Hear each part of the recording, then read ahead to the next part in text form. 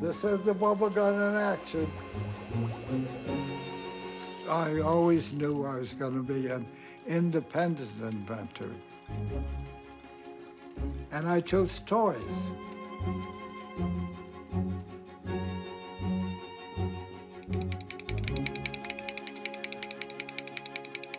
I got the idea for the Chattering Teeth. I saw a magazine ad for a tooth garage. This was a container to hold your false teeth on the table alongside your bed. I went to my dentist and I asked him for a pair of old teeth that he has around, and he gave them to me. At that time, that was right after the war, and we had plastics that we could cast. I made a mold, then I cast them, and then I refined them, then I carved them. It was a big hit right from the start, and this is what it does.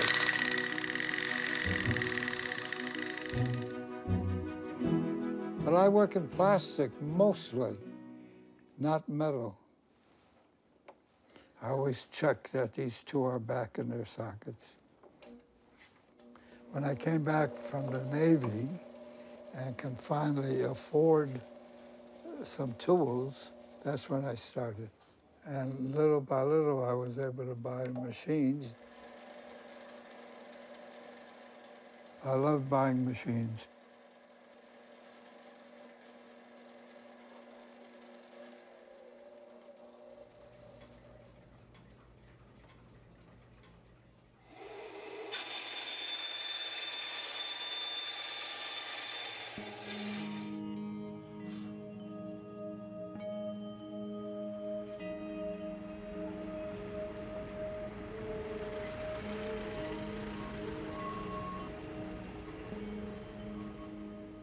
I was born in Chicago in 1921, and I grew up like everyone else grew up, year after year.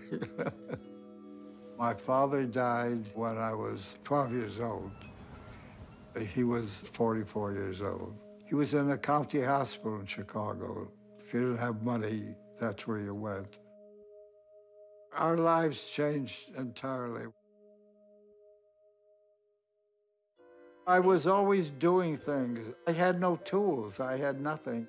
It was a big thing for me when I was a kid. My mother sent shirts out to the laundry, and when they came back, they had a cardboard piece in there, and I was able to cut things out and put things together, you know, like that.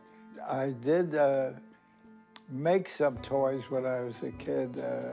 I made this little diver and then a Coca-Cola bottle that went up and down on my kitchen stove with glass tubing. I was interested in physics. I wanted to be a physics major, but I knew I would have a hard time going to college. That was in 1939-40. And my mother said, "How are you going to go to school?" I said, "Well, I'll go to the class until they ask me for the small tuition, you know." And that's what I did. They asked me for it, and I had to leave class. A big turning point in my life was the war.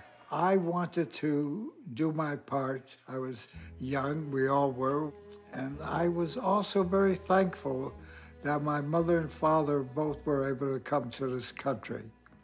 And I wanted to pay back. I wanted to do my part. I was really interested in radar. I applied to the Navy. They sent me to the University of Houston to take electronics engineering. And then from there, we were sent to Treasure Island in San Francisco. And on top of the mountain there was a special lab, and that's where we learned about radar. But it was all very exciting for me. Myself and two others were the highest all through school because it was all technical. It was all math and science.